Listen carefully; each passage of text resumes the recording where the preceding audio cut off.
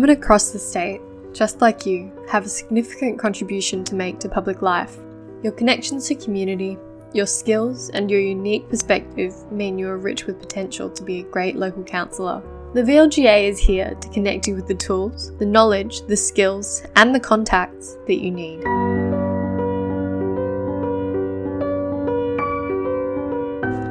I'm Deborah, the Women's Engagement and Project Officer at the Victorian Local Governance Association. I run our campaign called Local Women Leading Change, and I am excited to get started with our candidate development workshop. The Victorian Local Governance Association acknowledges the traditional custodians of country throughout Victoria and recognises their continuing connection to land, waters and community. We pay our respects to the traditional custodians, their elders past, present and future, and to their cultures. When I present this workshop face-to-face, it usually goes for about 2 hours with a lot of time for interaction and questions. With our online format, it will be slightly different, but we'll still maintain our interaction and question and answer format. Make sure you watch our Local Government 101 video. It gives some important background to the local government sector in Victoria and what it means to be a candidate and councillor. Once you've watched these videos, make sure you sign up for one of our Zoom workshops. They'll be led by me in groups of no more than 10, where you'll have a chance to answer all your burning questions. We'll also discuss some of the prompts that come up in these videos. So settle in, grab a pen and paper or your chosen device and enjoy. There are 7 key steps that will help drive your campaign for local government election. We will go through them in a little bit more detail today, but here they are now. Step 1. Information gathering. Step 2 is profile and skills building. Step 3. Decide to run and announce it. Step 4. Campaign. Step 5. Nominate. Step 6. Get out the vote. Step 7. Get elected. Before we get started with the details on how to develop your campaign and candidacy, let's take a look at the key dates for this year's election. The entitlement date is the date that you need to be living or paying rates in the council or ward in order to vote or run there. It's 57 days before the election, so the 28th of August 2020. The nominations open on the 17th of September. This is also the day that the voters' roll is finalised. Nominations close on the 22nd of September at midday, and then the ballot order is drawn. They are very strict with this, so you have to make sure that your nomination is in before midday and not a minute later. Your candidate statement, photo and candidate questionnaire are due on the 23rd of September at midday, but you may submit them when you nominate. Ballot packs will be mailed out from the 6th to the 8th of October 2020. Voters need to have signed and dated their postal votes by the 23rd of October at the close of business, and they need to be received by the VEC by the 30th of October at midday. After that, all results will be declared by the 6th of November. To be eligible to run as a candidate and serve as a councillor, you must be enrolled as a voter in the municipality, be an Australian citizen and over 18, live or own property within the municipality, and note, you do not need to live or own property in the ward that you're running in, and you must have completed the prescribed training. You must not be an undischarged bankrupt, including property subject to control under the law relating to bankruptcy. You must not be disqualified for VCAT for gross misconduct as a councillor, have had findings of 2 or more cases of serious misconduct in the preceding 8 years as a councillor, have been convicted of failing to lodge election donation return, have committed certain offences in the preceding 8 years with penalties of at least 120 units or 12-month imprisonment, be disqualified from managing corporations under Part 2D.6 of the Corporations Act, be a serving councillor with another council, or be a sitting federal, state or territory MP. So now that the key dates have been covered and the criteria for eligibility, let's take a look at the 7 steps for election. If you took part in Local Government 101, you already have some of the answers to the basic questions about your council and ward. It is worth putting all of this information into a one-pager, with more of a profile about the suburbs and towns you want to represent. Think landmarks, parks, shopping strips. Not only is it useful for you as a candidate, it will also be useful for your campaign team down the track. It is also time to take stock of your reasons for running. Take some time to reflect on why you want to run and what you want to achieve. You may have more than 10 things that you want to do, but when campaigning, it pays to be concise. Think about the best and worst leadership traits you have experienced and what traits you possess that would make you a good counsellor. What is one thing you'll do differently? What will you learn and achieve as a counsellor? Then you want to translate those reasons into a pitch for election. What are your key values? See page 23 of your campaign toolkit for a handy list of terms to describe your values. How will you put your values into action? The next step is to turn that information into your candidate statement. Write a first draft, circulate it to trusted friends for feedback, rewrite, and keep polishing it until you are completely happy. Write a one-pager for your campaign team about you as the candidate, including biographical details, your connection to the community, and other things that you think are important. Keep it simple, concise, and focused. This is our first activity for candidate development. Write a quick draft of a 2-minute speech. Think of it as a verbal version of your candidate statement. If you are not sure that you want to run, or if you're supporting another woman to run, or you would rather keep your cards close to your chest, this can be completely fictional. It is just an exercise in translating those values and goals for voters. Now is the time to be building your profile in the wider community. You may already have great connections with a range of different community groups. It's important to know how to leverage them for your campaign. Some people decide to announce that they are running months or even the year before an election. For others, it is something that they prefer to keep quiet until other candidates start to emerge. Whether you have already announced or whether you are planning to do so in a few months, you need to start a public social media profile. Before you announce your candidacy, you can just have your name as the name of the page and post about local issues, interesting news, and important updates. After you announce your candidacy, you can also post about conversations that you have had with voters, policy ideas, initiatives, and opportunities for change. Your real pitch. You may also want to start a website, or at least have it developed, ready to hit publish when you announce. Connect with community networks. Be seen, heard, and spoken about. Start with the networks that you are already connected to, and talk to them about what they would like to see in their community. Test the waters. Ask your family and friends to connect you into their networks. From there, you can look for community networks that may be receptive to what you're putting forward and ask to meet with them. These might include groups like neighbourhood houses, sporting groups, friends of groups, kindergartens, playgroups, seniors groups, Rotary clubs. The list goes on and on. It is all about being seen, heard, and spoken about. You will never be able to speak to all the voters in your ward, and that's even less likely if your council is unsubdivided. What you can do is make sure that the people of influence in your community, the leaders and the people who are well connected, are speaking about you in a positive way. Although they might not agree with you on every policy point or even commit to supporting you.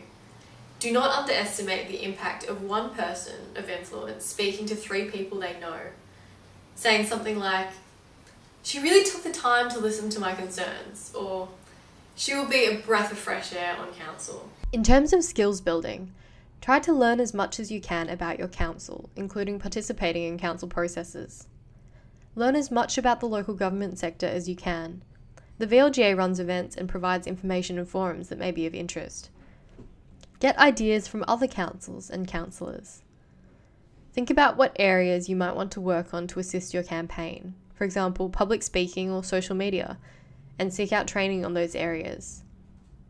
To be eligible to run, you must complete the training prescribed by the Minister for Local Government through the Local Government Act 2020, and this will be available through your council. Make sure you sign up to attend this once it is available from mid-July.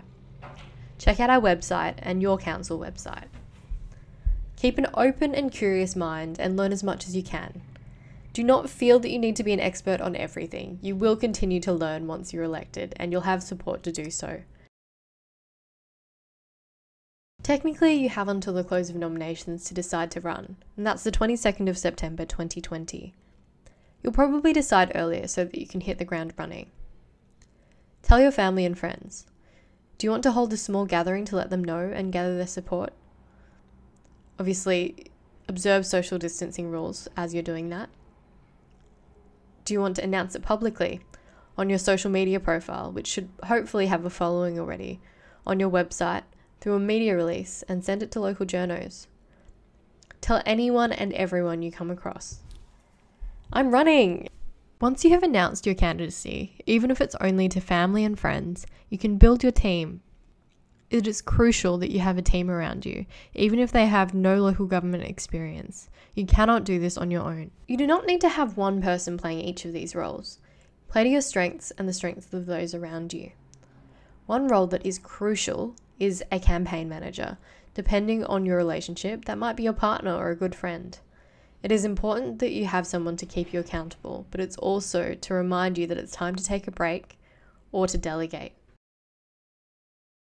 Set your budget. Work out what you want to spend on your campaign before you start spending. What do you need to spend money on, and what can you outsource to volunteers? There are so many different and creative ways to fundraise. Keep detailed records of any donations that you receive. You'll need them later, even if you're not successful, for your campaign election return. Here is an example of a shoestring campaign budget. You don't need to spend thousands of dollars to get elected. Prioritize conversations and meaningful connections, and the things that will help you get there. The nomination fee is non-negotiable, although you may get it back if you receive a certain percentage of the primary vote. Think about where you can reduce your costs. Do you know someone who is great at graphic design and willing to chip in a couple of hours for free? Is your son or daughter a budding amateur photographer who can take great photos for your campaign? You'll still need to declare these things as an in-kind contribution to your campaign, but it's a good way to save on the upfront cash purchases. Do you have a spare phone lying around that you can use for the duration of the campaign and just purchase a new SIM card and credit? There may be other things that you need to consider, such as petrol or car hire for getting around. Some ideas for fundraising, and keep in mind the COVID restrictions that may still be in place. Micro donations, so ask friends, family or colleagues for $10.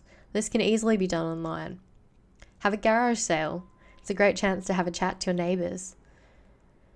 Trivia night, ask for donated prizes and sell tickets. Raffles, again, ask for donated prizes.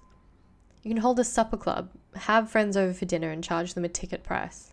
Start up a GoFundMe, have a barbecue and ask for donations there. Cocktail party, afternoon tea, have a movie night. That can be at home or it can be at a local cinema and sell tickets. Now this is really important, election donation returns. There's a $500 donation or gift disclosure threshold that applies to candidates and councillors. It includes multiple donations from the same source and in-kind support. For example, if someone lends you a billboard or gives you free car rental, or if they help you design your website for free. Keep a record of all donations, no matter how large or small. You must submit a donation return within 40 days after election day, even if your donations are below the disclosure threshold, and even if you're not successful in your election. These returns are published after the election. The council CEO must ensure all donation returns are available on the council's website. The form and guidelines are available on the VEC website. Managing your time. Use the campaign timeline on pages 28 to 31 of your campaign toolkit to draft a rough plan of your campaign preparation and activities. Don't worry about the dates that are listed beside the things in the campaign timeline. Think more about the actual activities that you need to achieve. Will you take leave during the campaign period?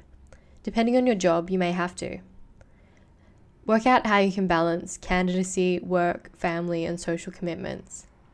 At the start of each week, write a list of tasks you need to complete and work out what are the things that only you can do, like having conversations with voters as the candidate, and what can you delegate to others.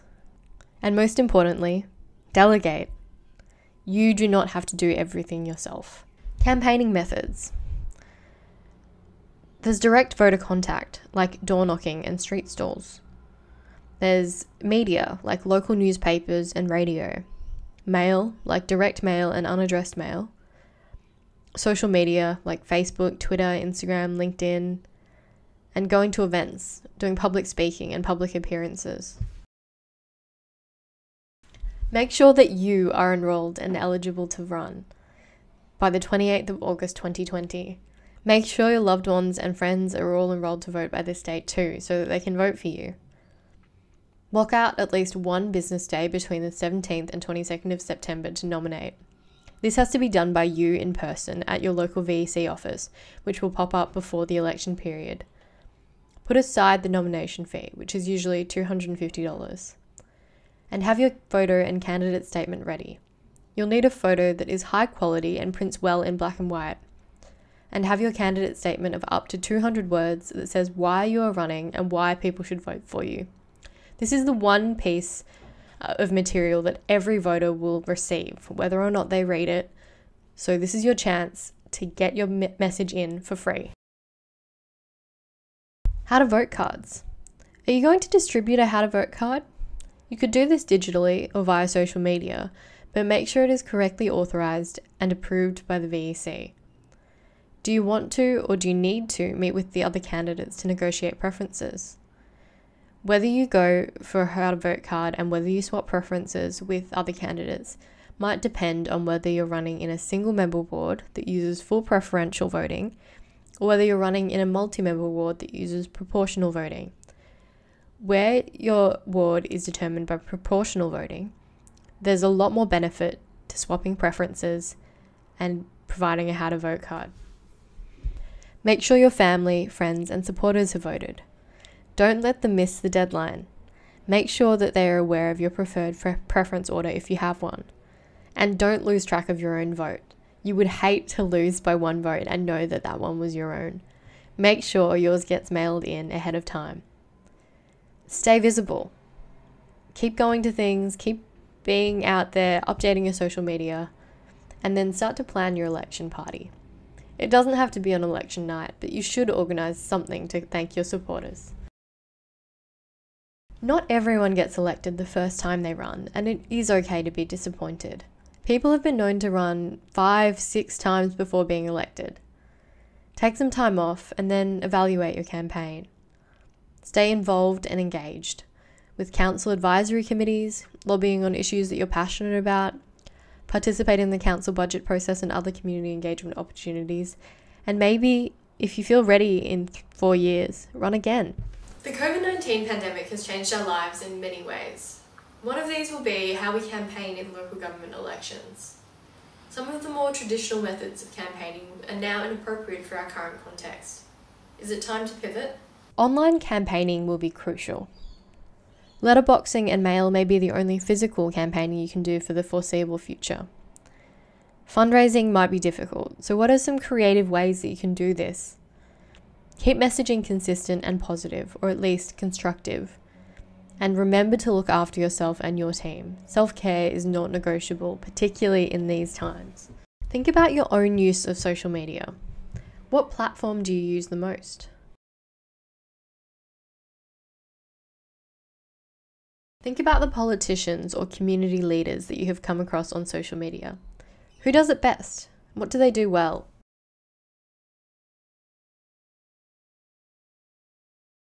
What platform should you use? We wouldn't recommend Snapchat unless you are very familiar with the platform. Make sure you stick to friends and family and keep it appropriate. With LinkedIn, it's a professional and networking platform that can be useful in getting messages out if you have existing networks. It's unlikely to change votes, but it might connect you to supporters.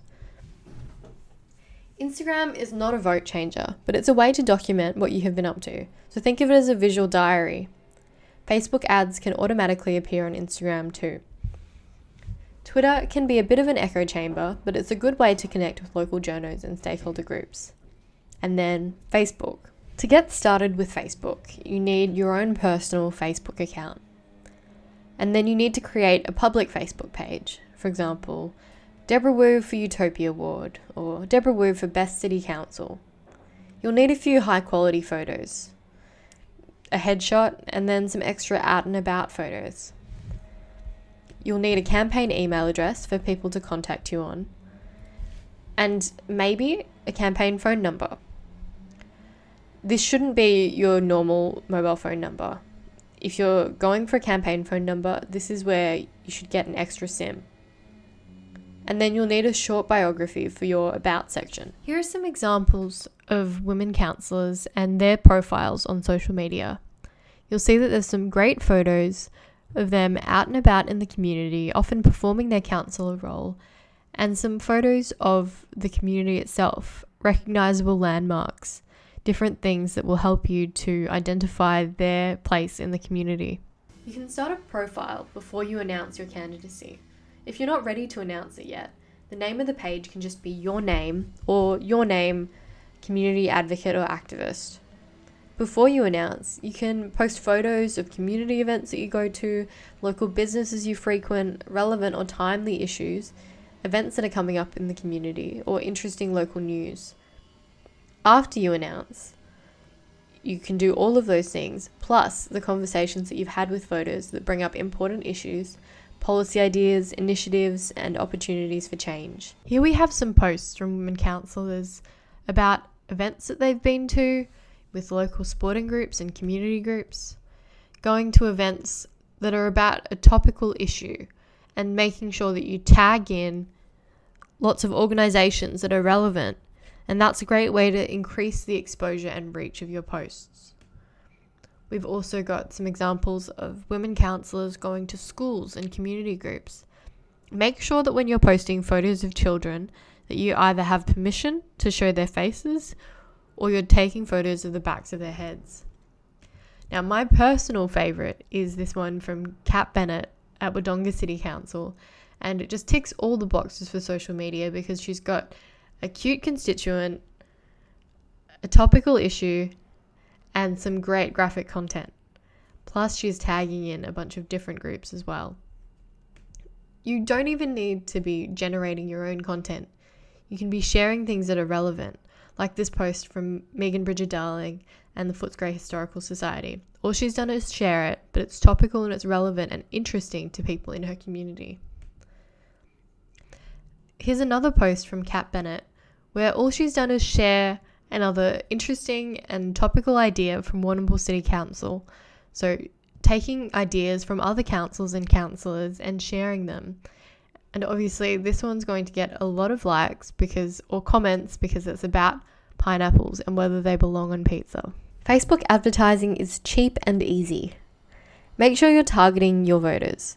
Only ever pay for advertising that is specifically targeted to the audience that you want to reach.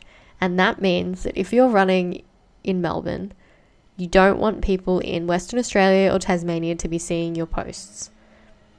And how can you get free organic exposure instead of paying for ads? Tag people or organisations in and get people to share your content. The best thing that you can do is to post something that people will want to share with their networks. And then you have free advertising right there. Use Facebook's resources. They have lots of tips and tricks on how to use their tools. And keep it visually appealing. With minimal text, try to tell a story through the image. Be responsive, proactive, and listen. Be genuine, your authentic self. Post lots of photos, document what you've been up to in the community, and illustrate your life and your vision for the community. Share ideas for council, and share your views about issues that come up. You need to know what you are and are not willing to share. What is private and what is fair game? So for example, your kids, do you want to show their faces on your social media page? Get free organic exposure where you can. And have a clear policy. It doesn't need to be more than 2 paragraphs for usage. So what is and is not allowed? What behavior will you tolerate and, accept as reasonable? And what will you not condone? And do not feed the trolls. Get into online fights. It's never worth it despite the adrenaline rush. Do not promise things that you cannot deliver. And do not tell fibs, see above. And don't share information without making sure it is from a reputable source or verifying that information. Do not post blocks of text. If you have a lot to say, post it on your website and then link to that with a short summary on social media. Don't forget to be human. And don't forget your duty of care to yourself and the people involved in your campaign. You can always turn off and log out. Thank you for participating in the VLGA's Local Women Leading Change Candidate Development Program. For more information about any of the topics that we have discussed in this video, make sure you go to the VLGA website at vlga.org.au. On there you will find fact sheets, media releases, and most importantly, your campaign toolkit, which is the resource we have designed just for you to help you take the leap into local government. Remember to sign up for a workshop, like our Facebook pages, Victorian Local Governments Association and Local Women Leading Change. Feel free to send me an email at deborah@vlga.org.au if you have any questions. See you soon.